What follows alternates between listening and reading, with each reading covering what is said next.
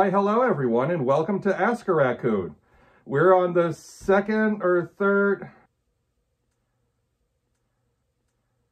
we're on a week of quarantine still here at the trash can, so I'm going to do a couple of more Ask a Raccoons today and release them slowly over the week. That way I give you something to watch while you're stuck inside doing nothing. What have I been doing? I've been doing a lot of stress eating. Please ignore my bucket of trash. I've also been gaining weight.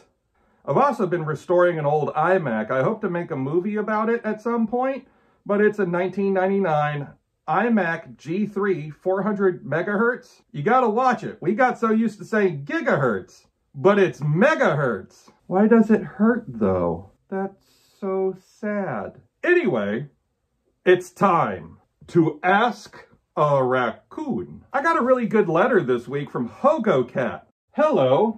Hi, Hogo. I'm a boy who live in Madrid and have 13 to 14 years old. And I wanted to ask you how to make friends in the furry fandom. I have friends who support my hobby, but anyone is in the fandom, so it's difficult to talk about my hobby. Thank you, Hogo. Hogo, thank you for the question. It can be difficult to make friends, especially with people who don't understand what it is that you see in furry fandom.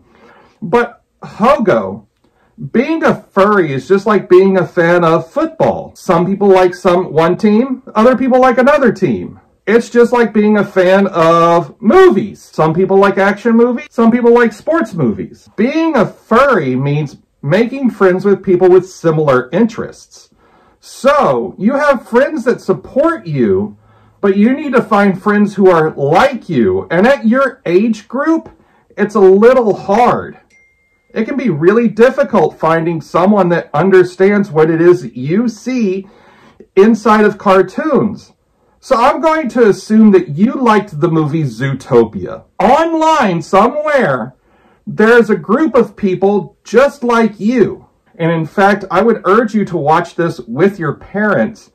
And if they need any translation help, I'm assuming you can do that for me. Hi, Mama. Hi, Papa. ¿Cómo estás? Again, Hogo, it's just finding people with similar interests and talking to them online. That's how I met some people at first, was by talking with them online on the internet. But I was also very, very young at the time, so I was also very mindful not to agree to meet anyone. I just found people with a similar interest to me in Sonic the Hedgehog, or to me in Lion King. It's really nice, Hogo, that you've involved your other friends in the furry fandom. That's a great starting place, I would think, because you might find other people that you already know and associate with that you can talk about things with. Like you can talk about the plot for Zootopia, or you can talk about the art style that's in Disney's The Lion King. So that's a great starting point. Another good starting point would be, I'm sure somewhere in Madrid, you have a local convention that's not just a furry convention. Maybe it's a science fiction convention or a comic book convention. Guess what? Furries go to those as well.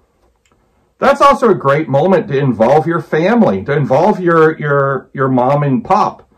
So I would bring them along too and say, look, this is what I'm interested in. Maybe they can help you become a great furry by involving our parents in our hobbies. And that's what this is, Hogo. It's still a hobby, like you said. It's nice to know that the fandom is still very alive and well, especially with the young generation. You know me, I'm almost in my 40s now. I'm so old. I'm old! Actually, today's my birthday. Happy birthday to me. Happy birthday to me. I eat lots of trash and smell like cat pee. You don't usually know where the rhyme's going until it's too late. Hogo, gracias for the question. I look forward to going through your trash later.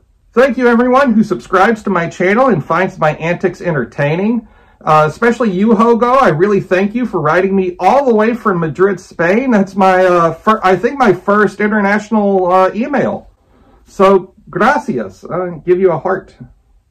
Heart. Click subscribe before you leave the channel today.